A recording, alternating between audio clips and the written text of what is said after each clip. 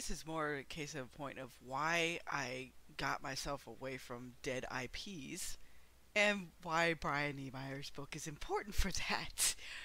Because, yeah, conservative ink focuses on issues, but they don't go out and support people that are trying to change the book landscape for the better. You know, actual escapism, people with some moral compass, promoting virtues over vices, basic things like that. Because that mindset is ultimately is what's kicking them in the balls right now.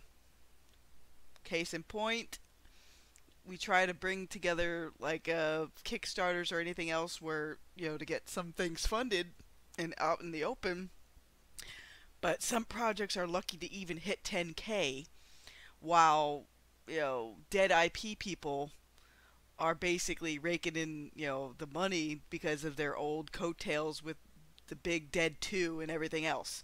And yes, they Marvel and DC as a company, they're pretty much dead. They're just going by the numbers, cookie cutter numbers to keep afloat, and they don't remember what the aspirational is. They absolutely have no idea how to create goddamn aspirational characters anymore, which is supposed to be the heart of DC Comics, but it isn't. And many of these IPs still get so many people giving them time, money, and attention in the hopes that somehow they'll reconnect with the people that actually put them on the map. That's not going to happen. It's like putting yourself by a dying fire, and then when it goes out, you are frozen in place and there's nothing else left. There's only ash and a very, very unappealing bit in your mouth where it just tastes dead.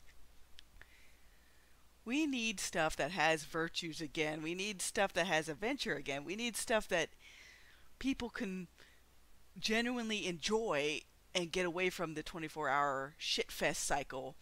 And you know what? If I had half the money that Conservative Incorporated had, I'd be funding as many fucking projects as I could find that want to give me what I want. I wish I had Bill Gates level money because I'd be backing everybody that I can. It's not that conservatives don't organize like the lefties do.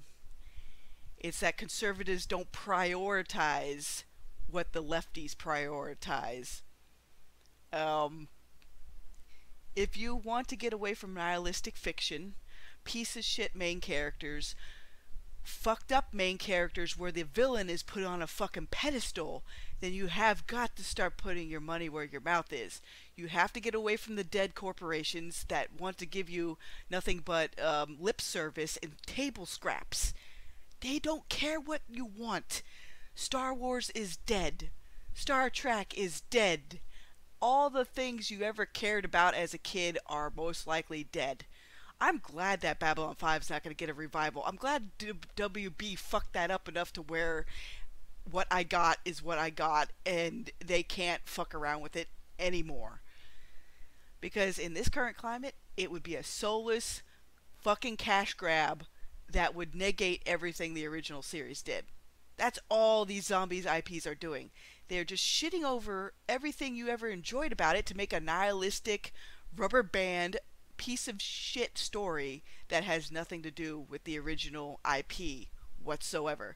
Because if the real world is shit, we have to have that reflect because it's realistic. Fuck that bullshit. Don't rely on conservative ink.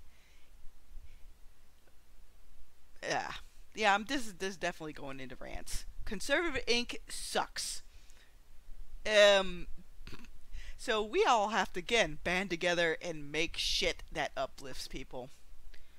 I'll link it again below, but some superversive stuff that people really should read, whether it's old or new.